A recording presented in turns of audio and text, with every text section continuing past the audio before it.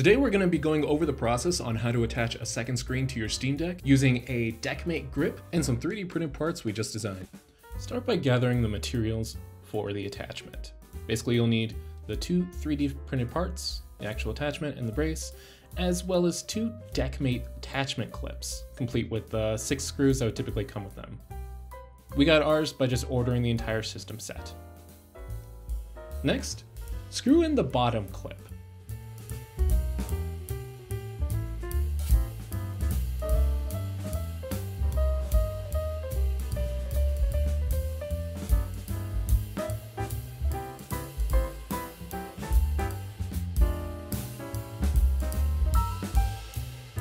Then, insert the top clip into the slot.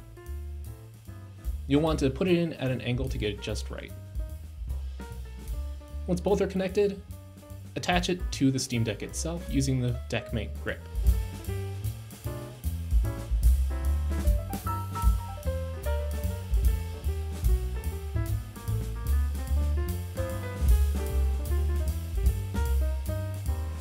Start by placing the brace on top of the Steam Deck, trying to line it up with the holes on the back, and then screw everything in. This is going to be a tight fit. That's on purpose to make sure that there's no wiggling going on once everything is fully in place.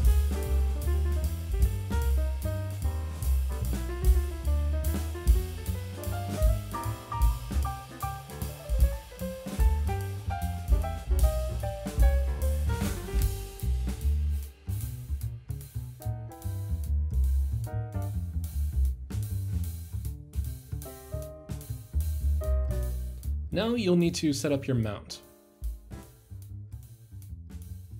Here we have a tablet holder as well as a hinge that we're just screwing together.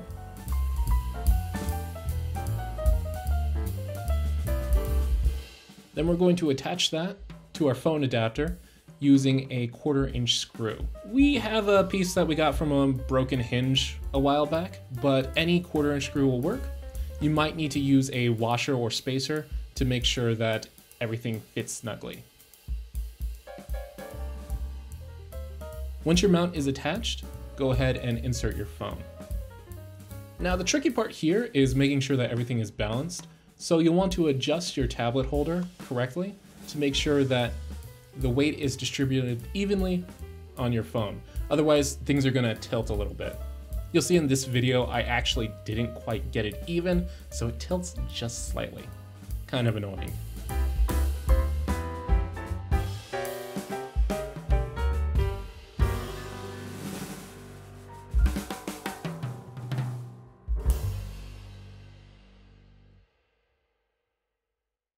Now, you'll want to actually connect everything to send a display out signal to your phone.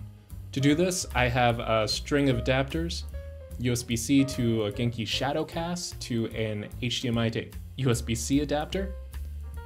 And then I have an L-shaped adapter to plug right into the Steam Deck. There's a small channel built into the brace itself to give a little bit more room for something like this. And then once everything's connected to the phone itself, I use an app called USB Camera Pro in order to send the display signal to the phone itself. Normally, Android phones, iOS phones, doesn't matter, really can't accept display in signals, but in this case, the app allows me to do it. If you'd like a tutorial on how to set that up, you can go back and check our original DIY monitor setup guide that we posted a while back.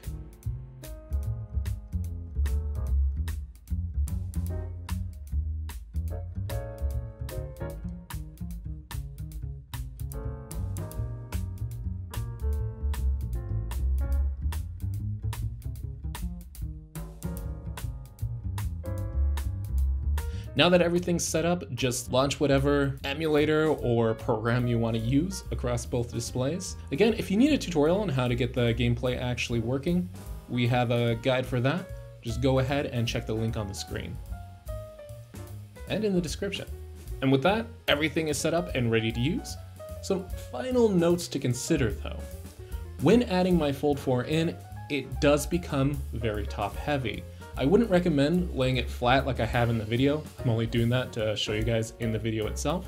Additionally, I don't know the max weight limit for this. The full setup that I'm using for the video is around half a pound to 1 pound. If you try to go above that, there's no guarantee that it's going to be a comfortable experience, especially with it being so top heavy.